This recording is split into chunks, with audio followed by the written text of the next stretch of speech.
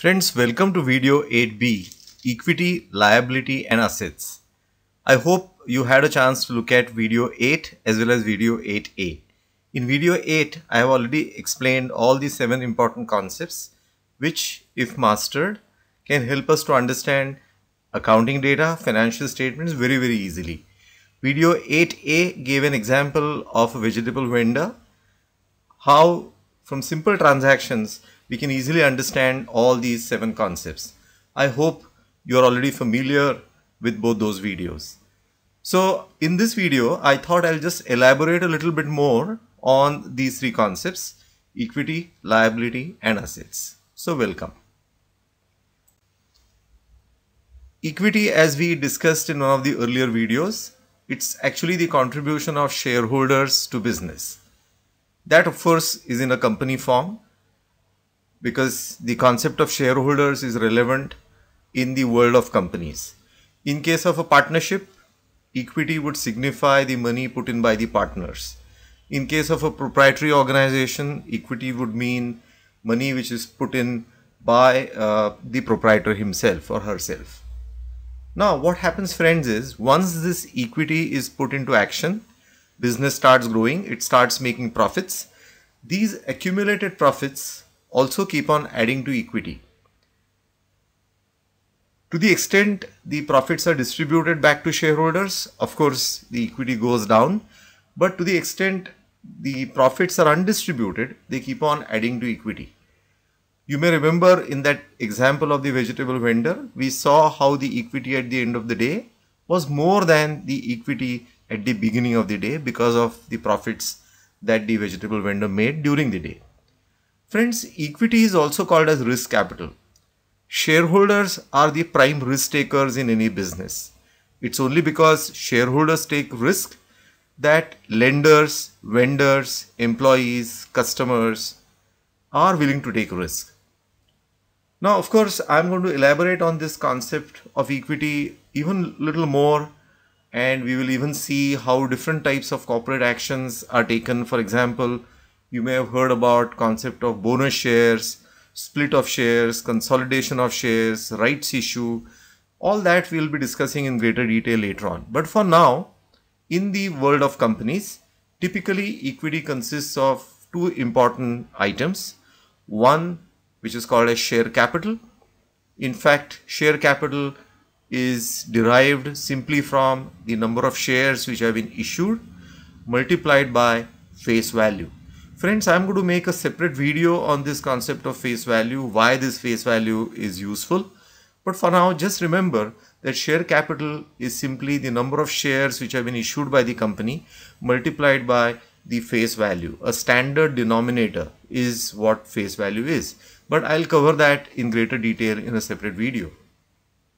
But as I mentioned earlier on this slide itself, there is the concept of retained earnings. Retained earnings simply means undistributed profits.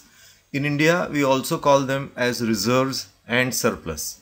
In addition, when company shares are issued to the public, the price at which the shares are issued quite often is much more than the face value. Of course, I'm going to deal with this logic of this extra amount which is charged, which is called a share premium. What is the logic of that? What is the basis on which that is derived? All that again I'll cover through a separate video. But for now, please remember that whatever is this extra premium which is paid over and above the face value by the shareholders also keeps on adding to equity. For now, I think that should be sufficient. Just remember that. Let's move on. Friends, as I mentioned in the last slide, the equity includes not only share capital but retained earnings. Let's just talk a little bit more about retained earnings. Retained earnings actually are a result of the profit of the company that it makes year after year. Please remember that company is a legal entity formed on behalf of the shareholders, and naturally the profits of the company indirectly belong to shareholders. But as I mentioned in one of my previous videos, there is this concept of limited liability, but limited rights too. The shareholders don't have the right to interfere in the board's decision of how much dividend can be declared.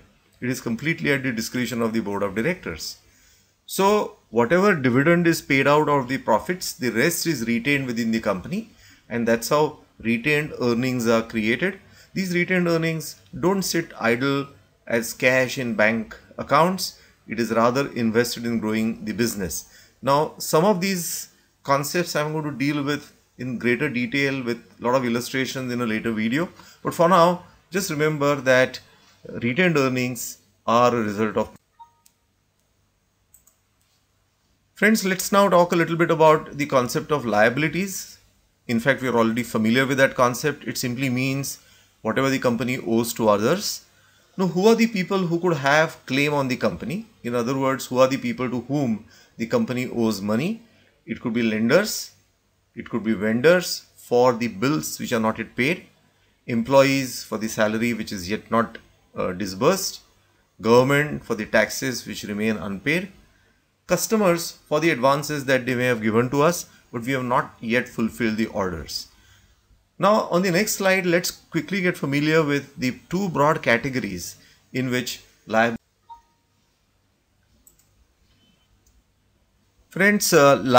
can be categorized in two broad categories: non-current liability and current liability.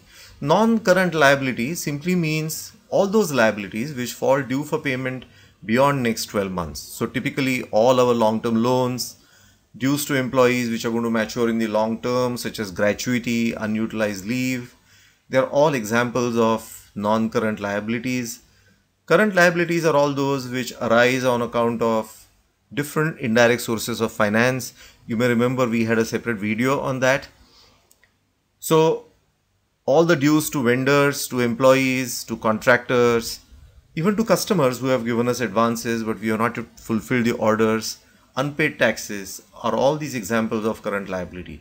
Similarly, there could be examples of money which is borrowed for the short term, or there could be long-term loans, but a part of that is going to fall due in the next 12 months, just like we may have a long-term housing loan, but we have EMIs which are going to fall due in the next 12 months, about which we are always concerned about. The reason why liabilities are classified into two buckets is financial managers have to be always concerned about all the liabilities, all the obligations which are going to fall due in relatively short period, because they need to organize money. Assets simply mean those which a company owns. They could be broadly three categories. You may remember we had a separate discussion through a video about how different resources such as tangible, intangible, financial or monetary resources could be acquired. And we at that time also discussed this, that only those resources which are owned by the organization can be called as assets, and resources which are hired or licensed cannot be called as assets. You would remember that.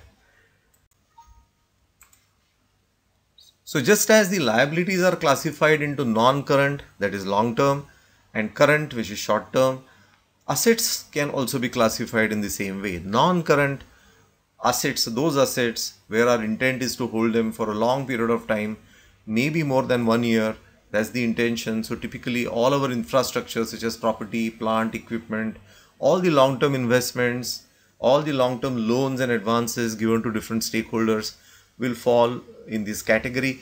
And current assets are those which are short-term. They are a part of the money cycle. You would remember in one of our early videos, video 2, we talked about the cycle of money. So everything which is part of that money cycle, operating cycle, such as inventory of raw materials, work in process, finished goods, receivables, which means money due from customers, cash and bank balances, short-term investments, short-term loans and advances, such as festival advances given to employees, are all examples of current assets. Friends, I hope this video gave you more clarity on the concepts of equity, liabilities and assets and how they could be classified. I indeed look forward to your continued participation. Do press the subscribe button so that you will be notified about more videos that are coming up. Thank you and take care.